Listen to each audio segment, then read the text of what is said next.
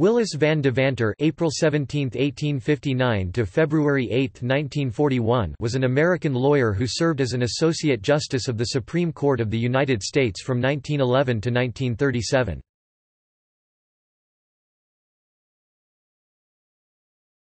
Topic: Early life and career. Born in Marion, Indiana to a family of Dutch Americans, he received a Bachelor of Laws from the Cincinnati Law School in 1881. He was a member of the Beta Theta Pi fraternity and the Knights of Pythias. After 3 years' private practice in Marion, he moved to the Wyoming Territory where he served as city attorney of Cheyenne and a member of the territorial legislature. At the age of 30, he was appointed Chief Judge of the Territorial Court. After statehood, he served as Chief Justice of the Wyoming Supreme Court for 4 days, and resumed private practice for 7 years, during which he worked for the Union Pacific and other railroads. In 1896 he represented the state of Wyoming before the U.S. Supreme Court in Ward v. Race Horse 163 U.S. 504 1896. At issue was a state poaching charge for hunting out of season, and its purported conflict with an Indian treaty that allowed the activity.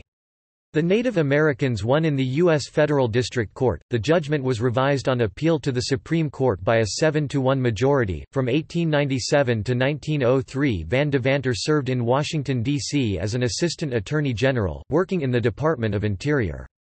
He was also a professor at the George Washington University Law School from 1897 to 1903.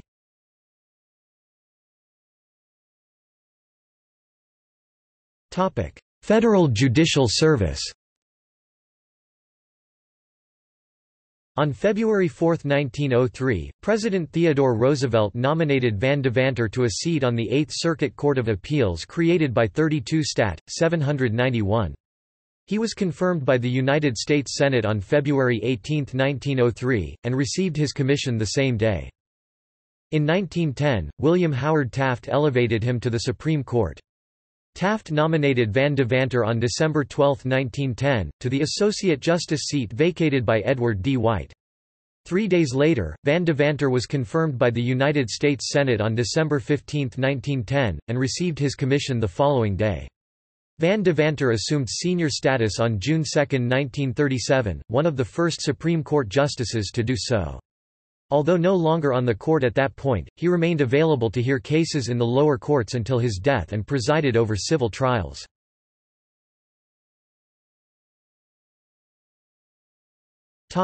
Supreme Court tenure. On the court, he made his mark in opinions on public lands, Indian questions, water rights, admiralty, jurisdiction, and corporate law, but is best remembered for his opinions defending limited government in the 1920s and 1930s. He served for over 25 years, and voted against the Agricultural Adjustment Administration United States v. Butler, the National Recovery Administration Schechter Poultry Corp. v.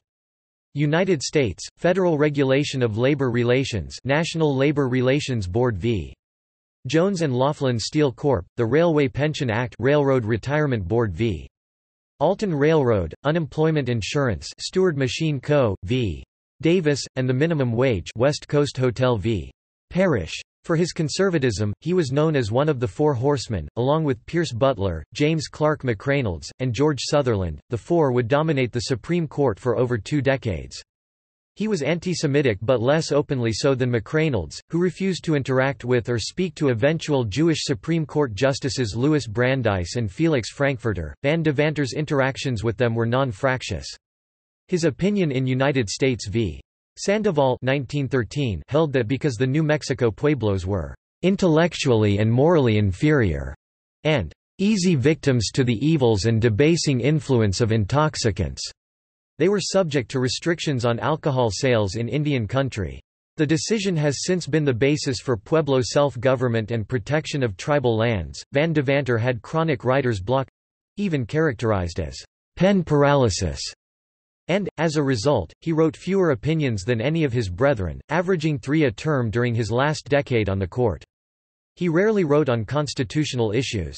However, he was widely respected as an expert on judicial procedure. In December 1921, Chief Justice Taft appointed him, along with Justices McReynolds and Sutherland, to draw up a proposal that would amend the nation's judicial code and which would define further the jurisdiction of the nation's circuit courts. Known widely as the Judge's Bill, it retained mandatory jurisdiction over cases that raised questions regarding federal jurisdiction. It called for the circuit courts of appeal to have appellate jurisdiction to review, by appeal or writ of error, final decisions in the district courts, as well as for the district courts for Alaska, Hawaii, Puerto Rico, China, the Virgin Islands and the Canal Zone. The circuit courts were also empowered to modify, enforce or set aside orders of the Federal Communications Commission, the Interstate Commerce Commission, the Federal Reserve Board and the Federal Trade Commission. The proposed bill further provided that a final judgment or decree in any suit in the highest court of a state in which a decision in the suit could be had, where is drawn in question the validity of a treaty or statute of the United States may be reviewed by the Supreme Court on a writ of error. Lastly, cases involving final decrees which brought into question the validity of a wide range of federal or state treaties would come to the court by certiorari. 4 justices would be required to vote affirmatively to accept petitions, which meant that the court's agenda would now be enrolled by judicial review. The Chief Justice, together with the 3 justices, made repeated trips to Congress, and in 1925, after 2 years of debate, the new code was passed.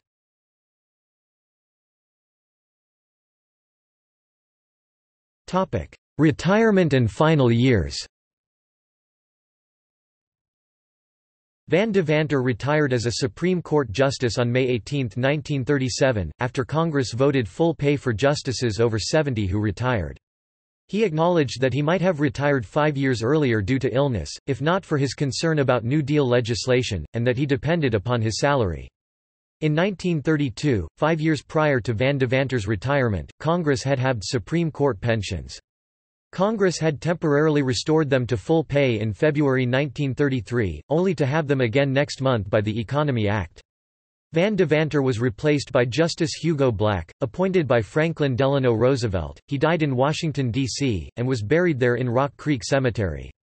His gravesite is marked by a stark Van Devanter, nothing else, which tops the family plot. At the turn of the century, Willis Van Devanter purchased Pate Island in the Woods Bay area of Georgian Bay in Ontario, Canada. He owned it until it was sold about 1939 to Senator Dennis T. Flynn of Oklahoma City. He and his wife Dolly enjoyed their summers in an area that was a favorite summer retreat for members of the American legal fraternity. Willis Van Devanter was a keen sportsman who enjoyed hunting and fishing. Van Devanter's personal and judicial papers are archived at the Manuscript Division of the Library of Congress, where they are available for research. See also